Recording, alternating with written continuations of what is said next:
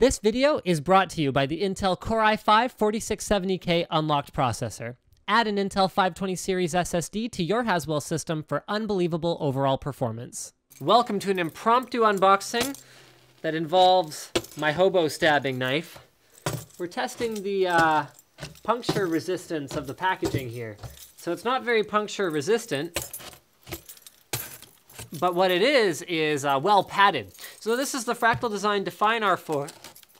Excuse me, Define R4, which is a silence optimized case and is pretty similar to the previous generation Define R3 and the even older generation than that Define R2. Other than that, it has been updated with some more modern features. So we are actually using this case for a build guide, which is why we have to have one and why we have to open it. But I realized we've never actually done an unboxing of this case before, so I figured we better do that. Ugh. That's why we have our camera mounted on a tripod and our microphone hanging on a boom pole above me and sort of all these unusual things for unboxings. So you can see it has ample packing materials around it, which is the reason why my knife was not able to penetrate all the way to the case itself through the box. It does use a hard foam as opposed to a soft foam, which isn't really my favorite, but as long as it's nice and thick, and you can see ours arrived in one piece, then I'm not gonna worry too much about it. So pretty much the main difference between the Define R4 and the Define R3 is gonna be on the internals. The R4 is a little bit wider than the R3, so it has a bit of a boxy look and a bit of a wider stance than most cases. It's quite noticeable in person, although pictures don't really do it justice. So as long as you don't have as long as you're not one of those people who has a very precise place to put the computer, then you don't have to worry too much about the extra width. What the extra width also does is it gives you better compatibility for things like taller CPU coolers and some more cable management room behind the motherboard and all that. There's a manual, and that leads us to the front of the chassis. So the front of the case looks pretty much like a Define R3 or a Define R2.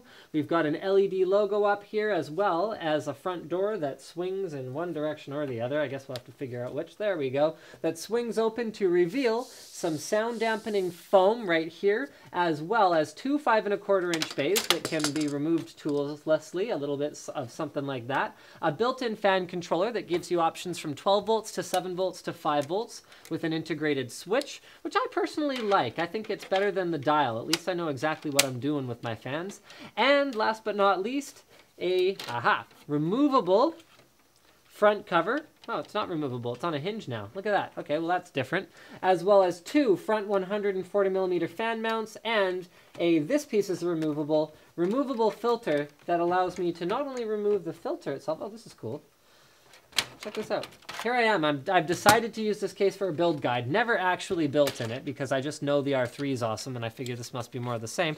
But that gives us access to our two front 140mm fans, as well as the filter, which looks like it just slides off, which is pretty cool. Yeah, there we go. So that just comes off like that. You can clean that, put it back, you can replace the fans, and all of this is completely toolless because the fans just clip in just like this. There we are.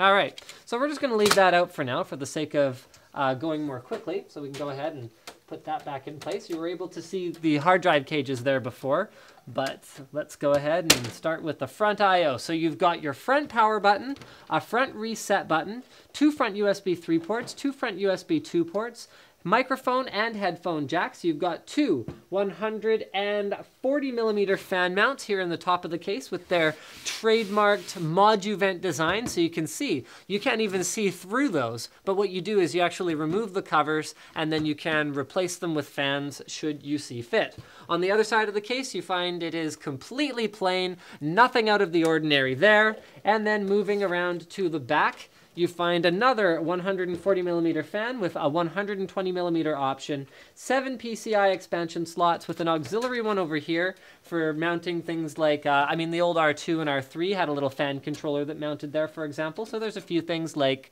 cathode switches and stuff like that you can mount there. A bottom mounted power supply with noise dampening foam on the inside of it. And now it is time to open up the case. So there are thumb screws on the back, which, oh, wow.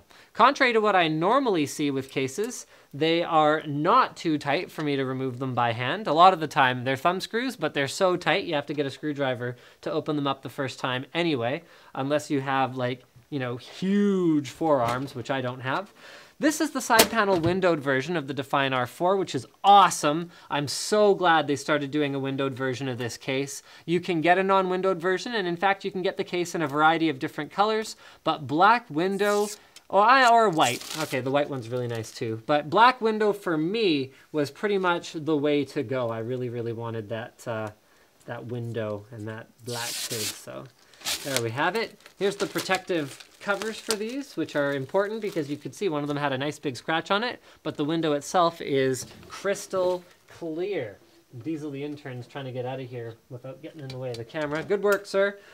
All right, inside we find the inside of the case. So there's your two 5 1/4 inch bays, not toolless, which is interesting. Many cases these days have toolless 5 1/4. Personally, I don't know how much it matters because the last time I mounted something in a 5 1/4 inch bay was a while ago.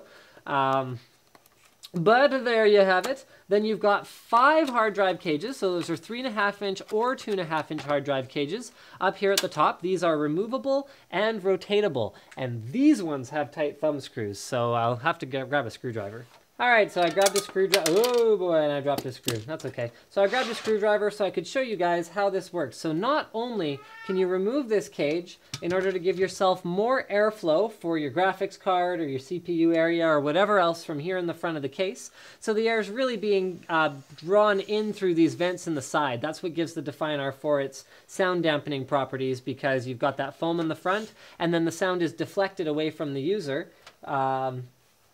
That way, but you can also rotate them. And this is cool because it allows you to, if you know that you're not going to be using a ton of drives, or if you don't mind having the cables for your drives come out the back of the cages here, which doesn't look as nice from a cabling perspective, you can mount it this way, which has the advantage of, see that? Better airflow and giving you the option to still mount some drives in here. Because this blocks most of the airflow, meaning you have to use really pressure optimized fans, and even then you're not going to get much air through them. So this just gives you that flexibility. The bottom cage doesn't rotate, unfortunately, but it shouldn't really need to, because you don't have to, you don't really have to get much airflow over to the power supply area itself. Speaking of the power supply area, you've got here we go, filter on the bottom of the case that covers not only the power supply, but also the bottom mounted 120mm or 140mm mounting point. You know what? I don't think I've ever seen anyone use it though, this fan mount down here on a case. Like I really think that's pretty rare. Cable management wise, you've got your usual slew of cable management holes, including rubber grommets down here by the power supply, grommets up here where you're going to bring in your graphics card connectors, up here where you're going to bring up connectors to your optical drives, here where you might run connectors to wherever it is you'd run connectors up here, and here where your 8-pin power will likely be located. You've got a nice large CPU cutout as well as another included 140mm fan, and I did talk about there being more room for cable management in this case due to its wider stance, so let's go ahead and take that off. There we go. You can see more noise dampening material here. So there's that. It's going to be helping this case be noise resistant, and lots of cable management room. So you've got a good, looks like about an inch or so of cable management room behind the motherboard tray here, where you can easily run a 24-pin connector, as well as some well laid out little strap points so that you can keep your cables pinned down so that you'll actually be able to close that side panel when you are done with it. I believe they've also got, do they still have SSD mounts on the back of the motherboard tray? Only one way to find out. Grab an SSD and see if anything lines up, because that was a feature that they had on, yep, there we go. 2 SSD mounts on the back of the motherboard tray right there, and I think that pretty much wraps it up. Thank you for checking out my unboxing and first look at the Define R4 from Fractal Design. Don't forget to subscribe to Linus Tech Tips for more unboxings, reviews, and other computer videos. And oh yeah, Moji vents, there they are.